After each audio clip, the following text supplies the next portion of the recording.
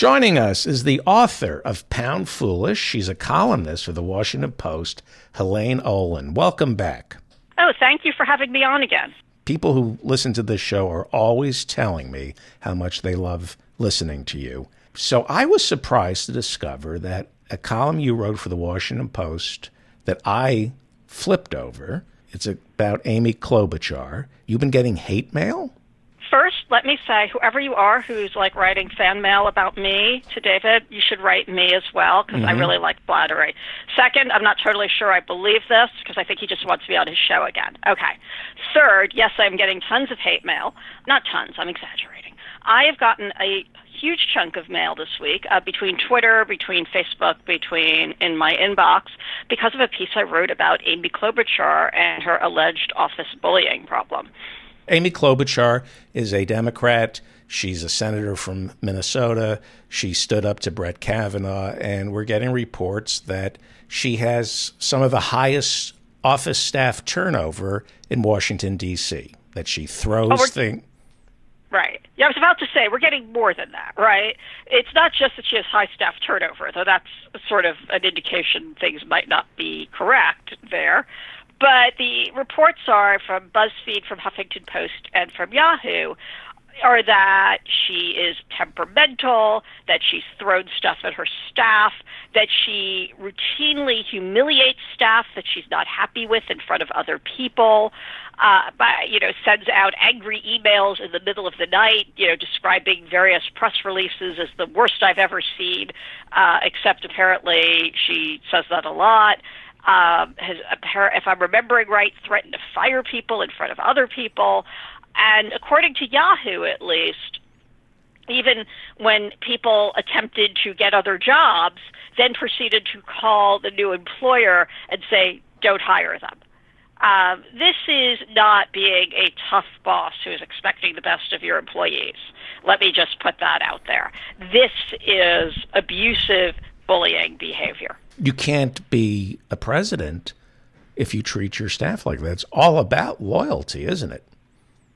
Well, I think it's a bigger issue. I mean, first, no one wants a president like that, right? It's the last. We have one now, right? Yeah. And we can see how well it's going for all of us. And, to be fair, Klobuchar's office does seem to work, right? But I think it's a much bigger issue. And I think the issue is that as a society, we have a huge problem with this stuff. Bullying is kind of bullying is as American as apple pie, right? Yeah. We worship bullies. Forget apple pie. Apple. Wasn't Steve Jobs? Steve Jobs was a terrible bully. Steve Ballmer at Microsoft allegedly threw furniture at underlings. He's denied it. I have to put that out there. We had Neutron Jack at GE. There was Chainsaw Al at Sunbeam, if anybody remembers him. He just died. We've had a whole host of these people who, are kind of held up, and then it sort of filters outward, right? So you see it. Anybody who has kids has heard and knows that this is a problem at sporting events where the coaches and referees are reporting increased bullying by parents. You can watch it on reality TV, which is a bonanza of bullying behavior, gaslighting, backstabbing, bad-mouthing, blackballing, you name it, right? Mm-hmm. And finally, of course, as it turns out, there are studies that show that societies that have greater income inequality have greater problems with bullying. Because the pond is shallow, people are frightened, they can't guarantee their next job. The boss picks up on that, so he or she takes advantage of it. That's presumably it. It's really hard to know what exactly the dynamic is. Are people internalizing, some sort of dog-eat-dog values? Are they putting themselves first at the expense of everybody else? Is it a sign of a lack of compassion? I mean, the theories are kind of endless about it. But what we do know is that when you look at least as far as school children go, when you look at bullying behavior, the United States is kind of on par with the Russian Republic. Wow. We are not on par with Europeans. Canadians are somewhere between us, Western Europeans. Canadians are somewhere between us and Western Europeans. I mean, this is just a part of our lives, and it's kind of the background noise. And so anyway, so why I got hate mail. There are a lot of guys I know who think bullying makes you stronger and better. You'll work harder. Do we see evidence that despite the anguish it causes, that it works in terms of productivity? No. There's no evidence it works. If anything, it seems to discourage. It seems to encourage job turnover, which we all know is not a good thing for the employer. It seems to, the surveys show that people at least self-report that they slack off, which kind of makes sense, right? Because at a certain point, if you don't know if, something is good, it's going to be received well, or if something is bad, it won't. Because that's the other thing about bullies. They're often incredibly erratic, is you're not going to give your best. You're just not. I mean, and then the kicker is it's just the emotional pressure of working under that sort of thing. And so, which of course, as we all know, when people are miserable, they always put in their best performance, right? I'm kidding. And so it really doesn't really seem to work for very many people. Donald Trump is notorious for this sort of stuff, and we have the evidence in front of us about how well the White House works. Right. There are different types of bullying. Is there an honesty to the bully who screams and yells and throws things, as opposed to the emotionally sensitive bully, the one who doesn't scream, the one who doesn't let you know he or she is bullying them? I think both are pretty wretched, but I will say... Have you ever been on the... I've been on the receiving end of all of the above. You probably have too, right? You've worked in Hollywood. No, I do that. I've tried all different forms of bullying, and the fun... But I think the most evil is the boss with the high emotional IQ, who knows how to bully, and he does it, or she does it so well that you don't know you're being bullied because they're not screaming and they're not throwing something. Makes me nostalgic for, Lou Grant from the Mary Tyler Moore Show. There's something more honest about throwing a stapler at my head. Right. I mean, I think it's also, frankly, an East Coast versus West Coast style a little bit, where, East Coast tends to be more direct, and the West Coast you tend to get more, indirect communication. And I would say that's overall for communication styles, but we're going well beyond bullying. Right. But they both screw with you in the end. I mean, I probably would prefer someone throwing something at me too, but frankly, both are really intolerable. I mean, it's sort of choosing between what circle of Dante's Inferno of hell you really want to be in. I mean, the one thing I will say, though, to me, what stood out in the Klobuchar allegations, I guess there were two things that stood out to me. Was first, it was just not the bullying of individual staff members, because a lot of times it's done in a kind of gaslighting way where it's not done in front of other people. So, there's kind of a weird thing about it where it can kind of seem normal, was this kind of ritual humiliation of staff. Telling people how awful they were in group emails. There was one allegation that she ordered a staff member to go to Al Franken's office and say something like, by the way, I'm supposed to tell you I'm the worst assistant she's ever had. There was, the calling of other employers to, tell them not to hire her people. I mean, that's bizarre stuff. I mean, that's sort of another level beyond it.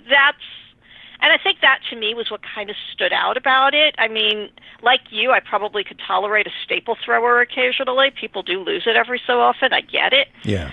But this seemed to be beyond that. And it was kind of interesting because people either kind of got it or didn't. So, I got a lot of mail along the lines of, you're bad-mouthing you're taking out a female candidate, you're judging, we don't judge men this harshly. Yeah, they immediately said it was sexism. The Klobuchar camp said when men do this, they're celebrated.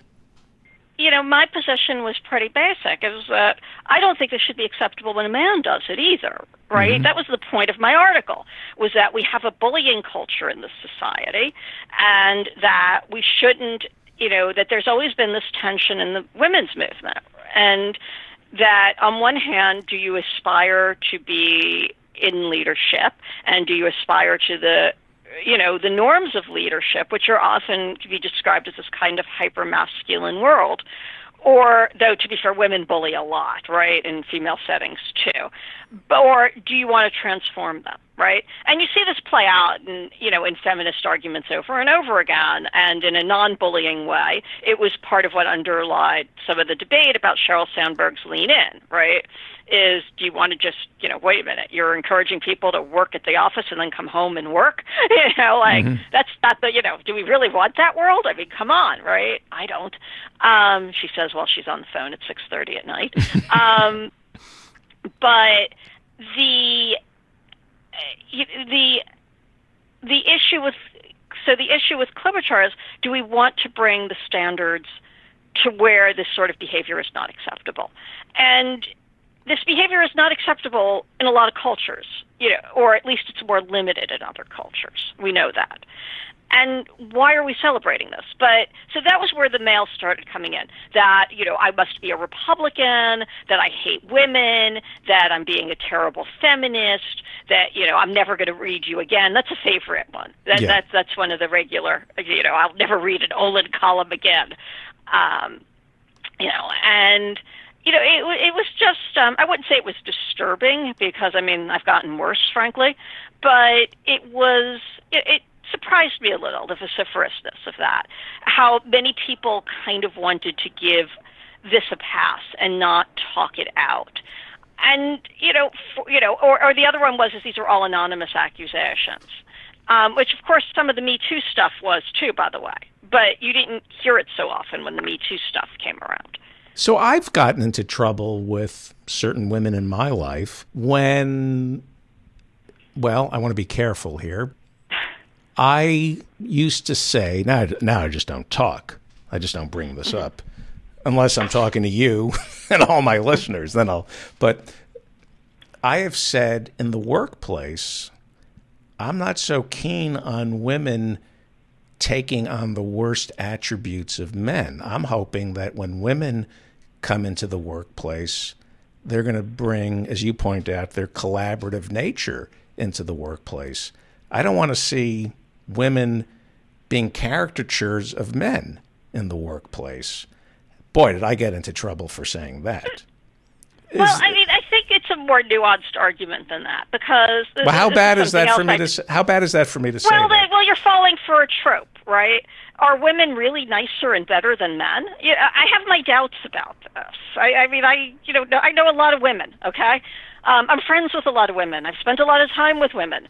I think this is something we tell ourselves a lot, that women are sugar and spice and everything nice. And what were boys? Do you remember they were like something in puppy tails? I don't remember what they were, right? You remember that old rhyme from when we were kids. But we're aggressive, we're violent, we're trying to, there's always... This is stuff that is, societal. And that, in fact, a lot of times this is things women sort of say to themselves to kind of rationalize what is still to this day a second-tier status. Are women really more collaborative, or are just women rewarded for being more collaborative, right? That's a simple one. Are women really less violent than men? It seems so. Like they don't go to jail for murder and rape and whatnot so often, right? Mm-hmm. On the other hand, we also know that when you study European history, queens are more likely to go to war than kings, right? Which is kind of one of these interesting findings. And as somebody pointed out to me, that's the equivalent of a double-blind study because, this is an inherited job. This isn't like something you seek out, right? So, there's a question mark about that. Are women really, and also the third part of that is it's broad generalizations. Even if men are slightly more violent than women, there's a great, spread here of human behavior.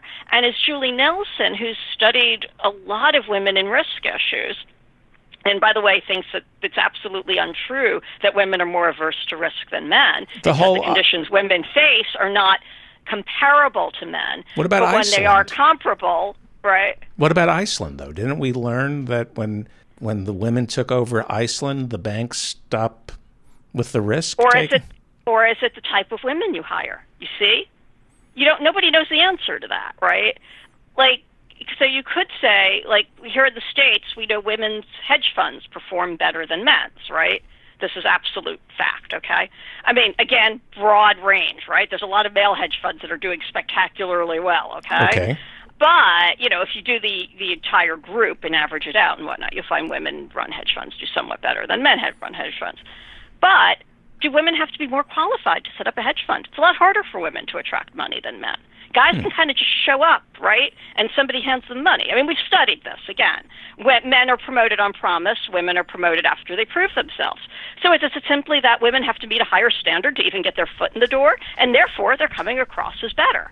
What do we see at casinos? I don't go into casinos. I can't stand casinos. I see everybody's desperation and right. fear and desperateness to make money, and I want to run in the other direction. You're about to tell me you love casinos. I know. No. But I'm just wondering if we've done any studies on how women gamble versus the way men gamble. I don't know the answer to that. Then I'll make one up. Don't. Then I'll make up an answer. Women are much more prudent when they gamble. They can play. That's probably true. They can play the nickel slots. They can play dollar blackjack, and they like the whole evening. They're not trying to make a killing. They're just trying to make... I disagree. I've known some female compulsive gamblers over the years. I think they're not trying to make a killing, but again, are they coming from a lower base? You have to really start getting in there and trying to figure that sort of stuff out. I grew up with a landlord whose wife gambled away the family savings at an OTB. Do you remember the OTB? Yeah, I had the same thing in San Francisco. It was the wife. Okay, and by the way, when he found out, he chased her around the apartment with a knife, and my mother had to call the police. Wow. I had a landlord who gambled away their savings and tried to raise the rent on me. Yeah. Male or female? I don't know. They didn't speak English. Okay. So. Okay, yeah. No, yeah, this was the one. We overheard everything, right? In fact, my mother taught me how to put a glass to the wall and listen in on their arguments. This is what happens when you grow up in New York City. Women can be compulsive gamblers. There's no question about that. Let's just say that. I do think it's less likely, but there's probably all sorts of reasons for it. How frightened is the billionaire class, and is there any way for them to redeem themselves? It feels like everybody, even the right now, I'm even seeing Tucker Carlson saying income inequality is the issue of our time. Right, because it is the issue of our time. And the polls show that, and they've shown this for a while, by the way. This isn't something that just happened. That, the vast majority of people would like to see taxes raised on the rich. More recently, they show that majority of people agree, including, by the way, close to a majority of Republicans, not quite, agree with Alexandria Ocasio-Cortez's proposal to raise the marginal income tax rate on millionaires earning more than $10 million a year to 70%. And nobody likes to be demonized. Pity the poor millionaire, right? Mm-hmm. Or the poor billionaire. This is hard. They've been worshipped by our society for 40 years. They had a little problem in 2008, 2009, but it kind of receded. And all of a sudden, people are waking up and realizing, wait a second, that's where the money is, right? It's it's why you rob the banks. Go where the money is. And they've had a 40-year run of, low tax rates, constant tax breaks. Hey, they had one last year, right? And people are finally beginning to wake up to the fact that this is not a great idea, and that, do you hold on one second? Sure. I'm sorry. My dog is eating something, and I don't know what. Whatever it is, it's all too late. Okay. People are waking up to the fact that, our society's millionaires and billionaires are not paying their fair share. And it is taxes, isn't it? Even though increasing their taxes won't pay for everything. The income inequality stems primarily to the rejiggering of our tax structure. It plays a huge factor in it. Let's put it that way. There's other things that have crept in as well, but that's one of the major components. And it's, it would obviously make a huge dent in it to, raise the taxes to a point where these people who are worth that much money are paying their fair share. And the conversation is not what we'll do with the money that we take from the billionaires. The conversation is we have to take this money from the billionaires because it's not just a concentration of wealth, it's a concentration of power, and that's antithetical to a democracy. That's one of the new things I'm learning, because the billionaire class will always say, you're not going to pay for Medicare for all by taxing us. And I've learned, well, no, but you'll have less money, less power, and we'll have more say than you. That's the problem. Right, and we'll also pay for an awful lot of stuff. I mean, there's no question you can pay for more stuff if you tax, millionaires and billionaires at higher tax rates. I mean, to give an example, the actuary analysis of Bernie Sanders' just released Social Security plan, which would raise benefits for Social Security, especially for people at the low end, is basically would, fund the system in full for about a little more than 50 years. And one of the ways it would do that is, and the major way it would do that, frankly, is by raising the tax rate, doing away with the payroll tax on income over in excess of $250,000, and by taxing all income for Social Security. So not just earned working income, but capital gains and dividends, which is a way, people who are wealthy tend to earn a huge chunk of their money.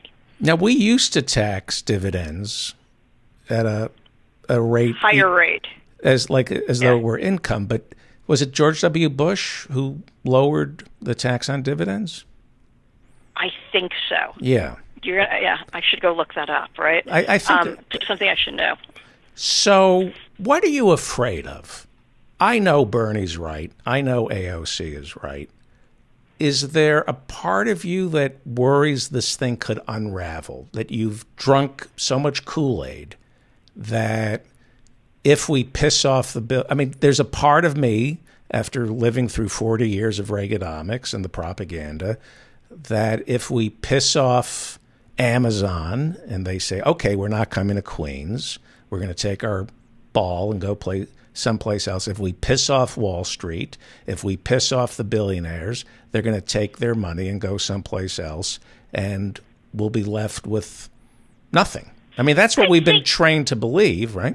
Right, and I think a lot of people believe that. I think that's something that's really important to put out there, is that a lot of people still kind of believe that. They don't like it, but they really think that's how it is. Because, don't underestimate how little Americans know of other societies.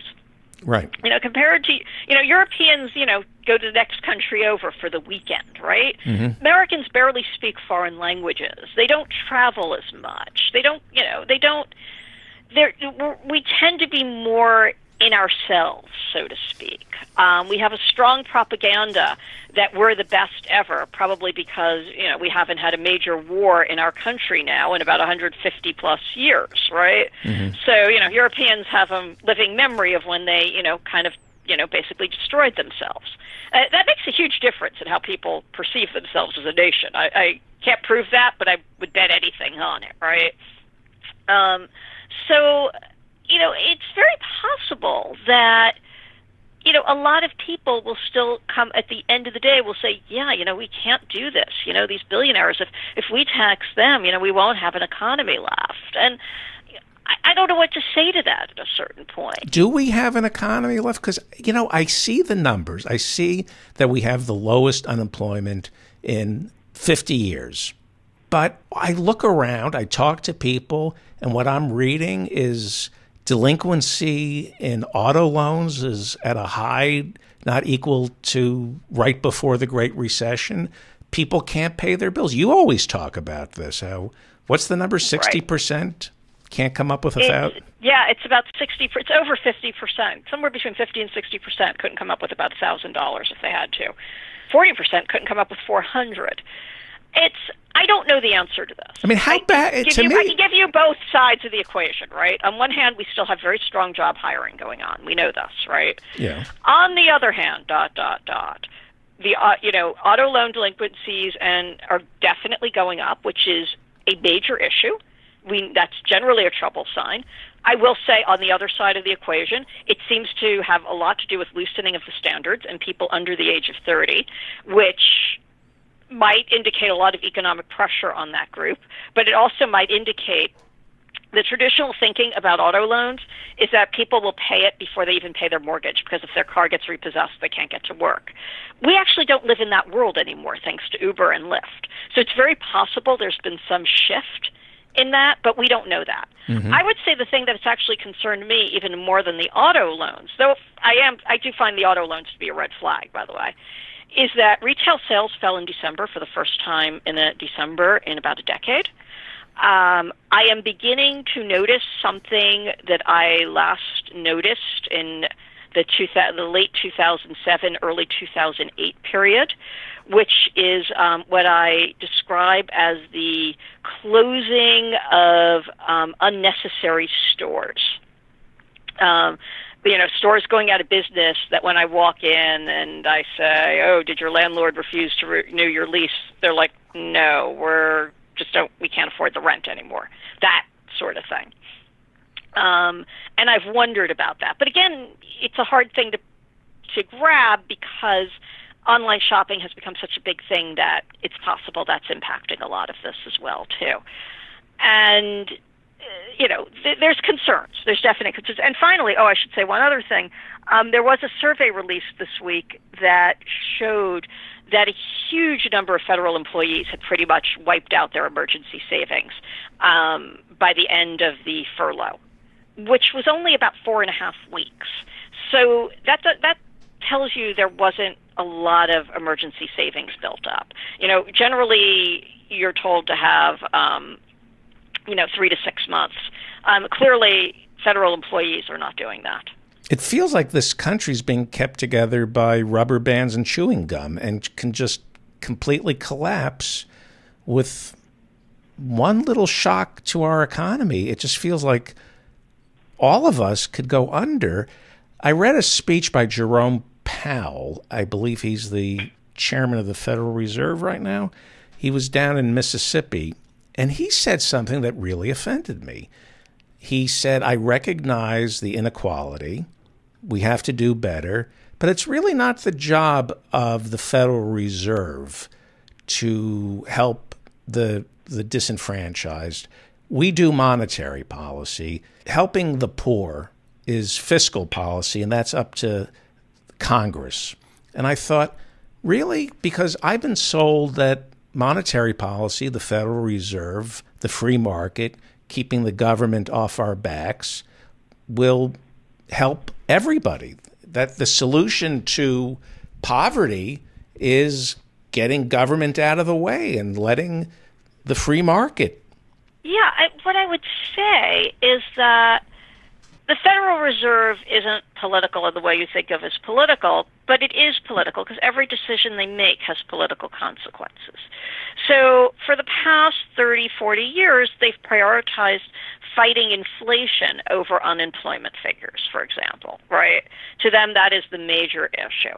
That is a political decision, and that is a decision that's had huge ramifications on a lot of people's lives because the economy, they've cracked down whenever they think inflation is going to pick up, which has sometimes cracked down on periods where people are getting hired or people are getting salary raises. And that's, a decision.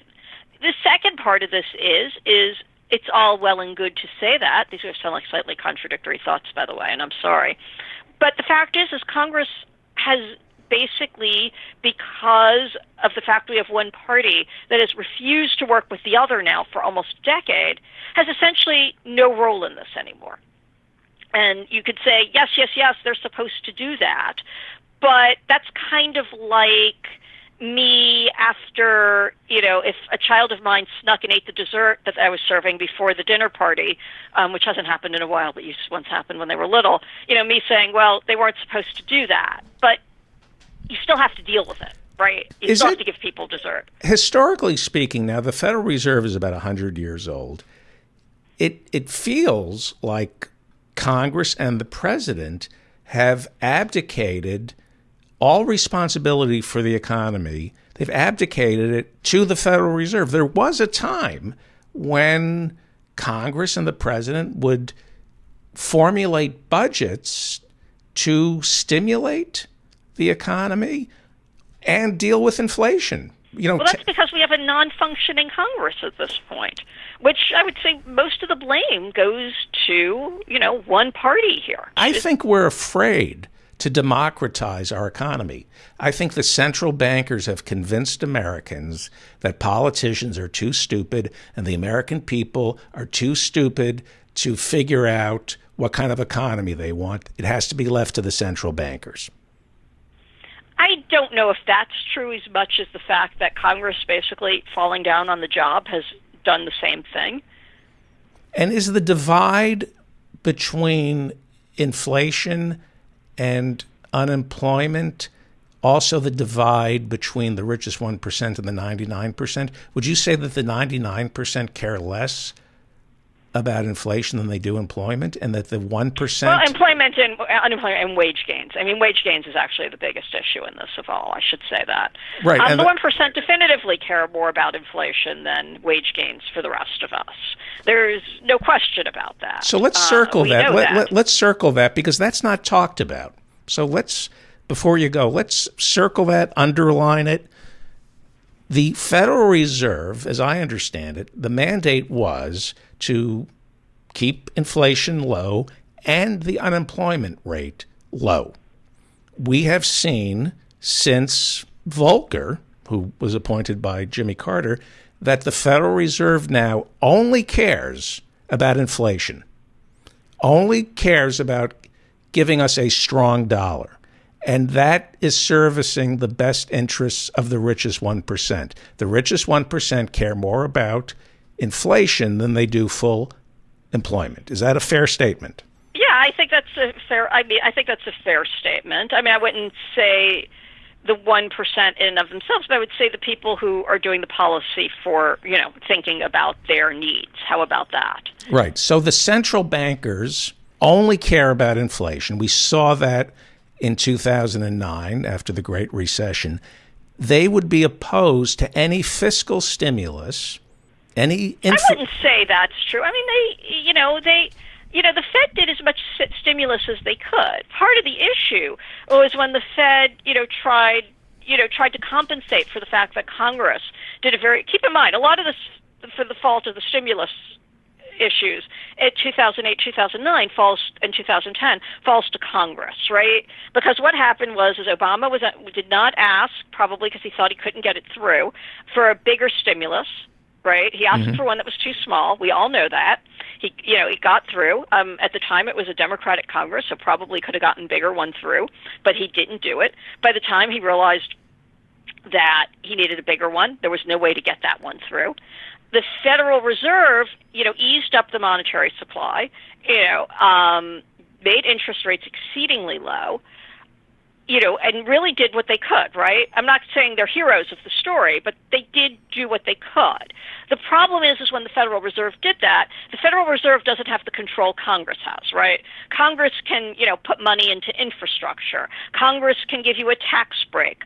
Congress can fill in the blank, right? They can get money into people's pockets pretty darn quick. The Federal Reserve can't do that. They can only ease the supply. So what happened is most of the gain ended up going to the 1%. Is essentially and we started to have all this money sloshing around the system, and that's why that ran up the stock market, because this money had to go somewhere. It's what ran up real estate prices, or part of what ran up real estate prices. It's probably somewhat behind, the surge in investment in Silicon Valley. Again, this money had to go somewhere, because when rich people get more money, as opposed to poor people or middle-class people or even upper middle-class people, they don't spend it as much, right? How many boats can you possibly use in your life, right? More to the point, poor people get a tax break. They spend the money. They need the money. Rich people get a tax break. They put the money in a savings account. They put it in the stock market. They put it in a company that might or might not make good. They might buy an extra boat or two, but they're not using it the way you or I would use the money. Am I wrong for thinking that if you were to ask Ray, is it Ray Diallo or these hedge fund managers? Yeah, I'm not going to get his name right either, so don't ask him. But if you sit these... Ray Dalio. That's okay. If you sit these hedge fund managers down, if you sit down anybody who has $1 billion, do they believe that if you have an infrastructure bill that passes and you pump $1 trillion into the economy, that money on an infrastructure bill, supposedly, if Trump is administering it, it'll go to all his friends, but a fair and just infrastructure bill would pump $1 trillion at the middle class? Do they fear that would cause rampant inflation? I think they do. It doesn't seem very reasonable to me or you, but I think one of the things about human nature is that we're forever the heroes of our own story, and we forever rationalize what's in our best interests, right? Nobody goes to bed at night thinking they were a bad person, or very few people anyway. I do. So I think I remember every dumb thing I said all day, but like no, but most people don't think they're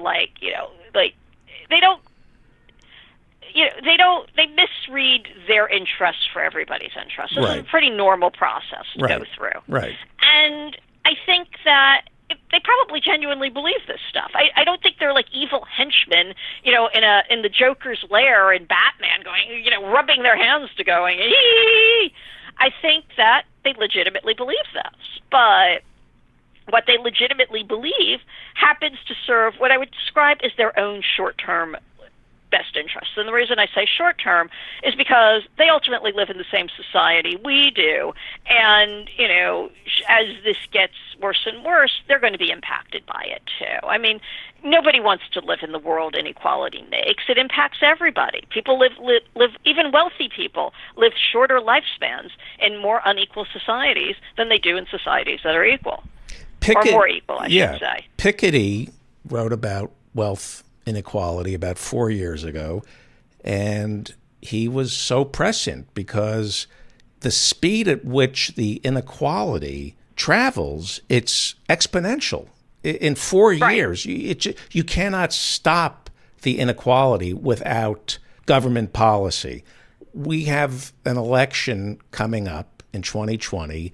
November of 2020 is a long time away, and we're due for a recession.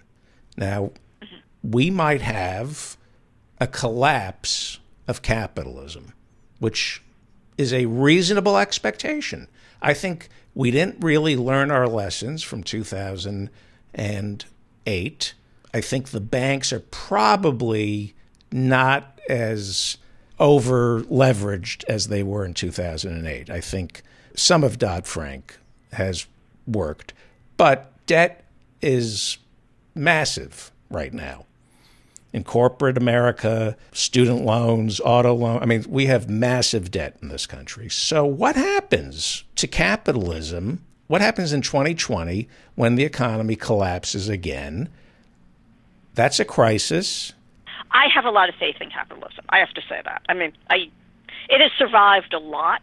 I give it credit, right? It's going to survive more. The thing that kind of scares me for whenever there is a recession next is that most people still haven't really recovered from the last one. Mm-hmm. And I'll go back to what I said earlier about the federal workers and how many of them blew through their emergency savings in 4.5 weeks. And, a huge 25% of them turned up at food banks. I wish I could remember the other numbers from this, but a not small portion were needed to get loans, were pawning their belongings, I think around 10% or something.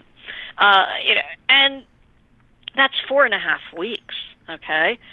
And on one hand, that's an awful long time to not get your paycheck when you're supposed to get it. On the other hand, it's 4.5 weeks. And I'm not saying they're irresponsible. What I'm saying is most people didn't really recover from the first time around. So or the last time around. It's not the first time around.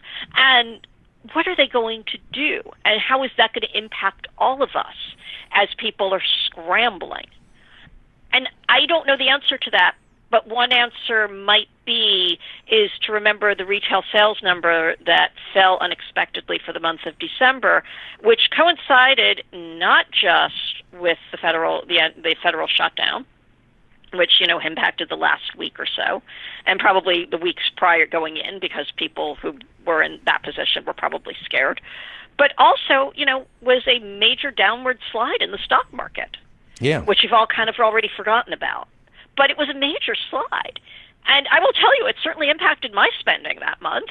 And I'm sure it impacted a lot of other people's spending, too. And these things, have a way of sort of building on themselves. So when people don't have money, they don't have money. It increases wealth inequality. If there's another recession and we don't do something, if we don't start taxing the billionaires, what happens is the wealth inequality increases because there's a recession, the stock market goes down, real estate prices go down, people who are affected by the recession start selling everything, so things become cheaper, and the people with cash are the richest 1%, the billionaires. They swoop in and buy everything at a bargain. Cash becomes king. There's also another complication to that, which is, or not a complication, another part of that, which is generally people who have money in the stock market can, are generally wealthier, can generally sit it out for the most part. But always remember, you think of people who have their 401ks, that's a pretty small portion, of the market in a way. Most people who are in the market are fairly wealthy. And they don't have to actually sell into any of this. Ditto real estate. But what happens is real estate doesn't grow as fast as the stock market, or at least historically has not. Things can always change. I always like to put that caveat out there, right? Mm-hmm.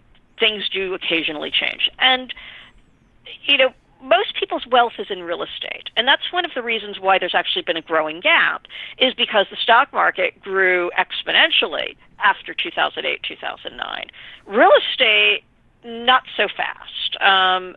It grew quite a bit in areas, the high, very prosperous areas like New York, like LA, like San Francisco, but not everywhere. And even then, it wasn't still for the most part.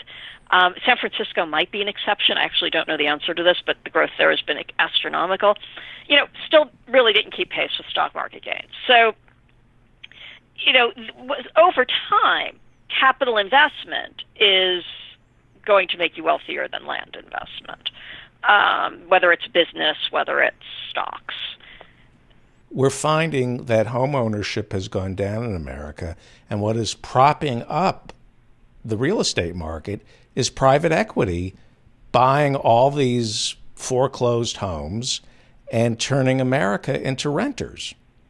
Not just private equity. Keep in mind, in the major cities, you also have, or had till very recently, huge surges of money coming from outside the country coming in. And that was also having a huge impact on places like New York, like Miami, like Los Angeles, like Seattle, probably about 10 cities where it was having a major impact. But don't underestimate that part of it. Yeah. But second, which is why one of the reasons why real estate in some of these cities is more expensive. But second to that was, in fact, yes, there was a huge surge of private equity, was scooping up all these homes in more middle class areas where where a Chinese multimillionaire is less likely to want to stash his money, right? Mm-hmm. They want to stash their money in a condo in Manhattan or a house, in San Gabriel Valley. They probably don't want to stash their money in a house in a middle class suburb 30 miles outside of Atlanta. And that's where the type of place where the private equity came in and really started scooping up, properties and drove the prices up. Drove the prices up.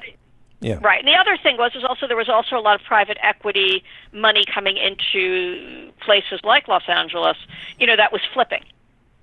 I'm sure you saw this, right? Yeah. Where, they buy a house and redo it quickly. You see this a lot in San Francisco too, in Oakland, and then double, put it on the market 9 months later for twice as much money, maybe, add a bedroom, repaint the place, put in new appliances and gussy it up in other ways. It's really infuriating because Wall Street will securitize anything. They securitized mortgages, that collapsed the economy, and now they're discovering that they can securitize the actual homes, that these private equity firms and these companies will go buy 5,000 homes in Florida and then turn them into securities, turn them into actual stocks that you can trade on Wall Street. It inflates the price of a home, and it turns people who were once able to buy a home into renters. We're becoming serfs. If you don't regulate capitalism, we will all end up being serfs. Right, and that's the important point, right? That we've pulled back on regulation for the past 40 years. When you don't regulate, everything finds its level, and the level is usually at the bottom because there's always at least one bad player, right? And the minute that one bad player steps up, everybody needs to become a bad player. Exactly. Right. So, in an equitable society, everybody should welcome regulation to prevent this sort of thing.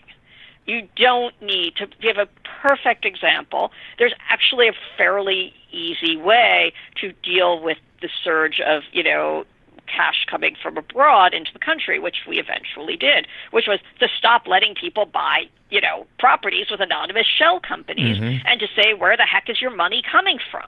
This takes care of some portion of it. Doesn't take care of all of it, but it certainly, takes care of a fairly decent-sized portion of it.